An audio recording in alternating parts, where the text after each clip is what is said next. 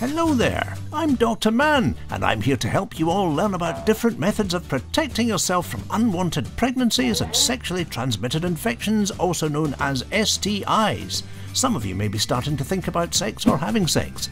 All of these feelings and urges are perfectly normal, and it's important to understand the variety of options you have to protect your sexual health. Your first option, and the most commonly used, are condoms. There are two types of condoms, external and internal. Unlike many other forms of contraceptives, condoms reduce the risk of STIs as well as unwanted pregnancies. Both condoms serve as a barrier to prevent semen from entering your partner.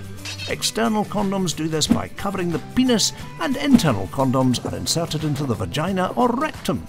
You can find external condoms at any drugstore or health clinic, and internal condoms on websites, local pharmacies and health centres. It's important to keep in mind that the external condom and the internal condom cannot be used at the same time.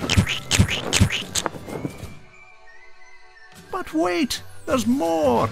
Behold! The ring, the patch and the shot! All of these contraceptives prevent ovulation but also require a doctor's recommendation. Each of these contraceptives are effective for different lengths of time. The patch just sticks to you, allowing the hormones to be absorbed through the skin. The ring is inserted into the vagina to release hormones.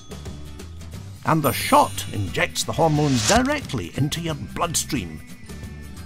So much information! Here we have the pill. The pill is like a medication taken once a day, every day, around the same time. They release hormones that stop ovulation and require a doctor's prescription. The options, they keep coming!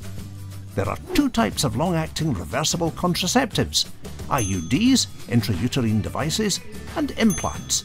IUDs are small T-shaped devices that can consist of plastic, hormonal, or copper non-hormonal options. IUDs are inserted into the vagina and planted into the uterus. This device stops eggs from being released monthly and can last up to 3 to 12 years.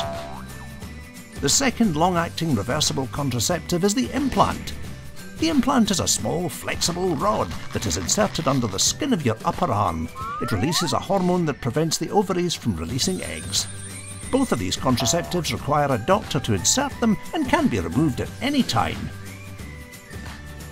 Wouldn't you know it, there's even more! Withdrawal, also known as the pull-out method, involves removing the penis from your partner before ejaculation. However, keep in mind withdrawal is one of the more risky methods of contraceptives, with much room for human error, which can cause unwanted pregnancies. Withdrawal also does not protect you against STIs.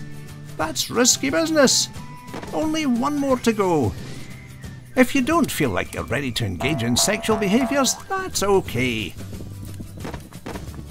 You can always use abstinence and say no. Even if you've had sex already, you can choose to remain abstinent thereafter. Now that you're knowledgeable of the various forms of contraception, you're better prepared to protect yourself from STIs and unwanted pregnancies. If you have any questions about these contraceptives, talk to a trusted adult or your healthcare provider like me for more information. Stay safe out there.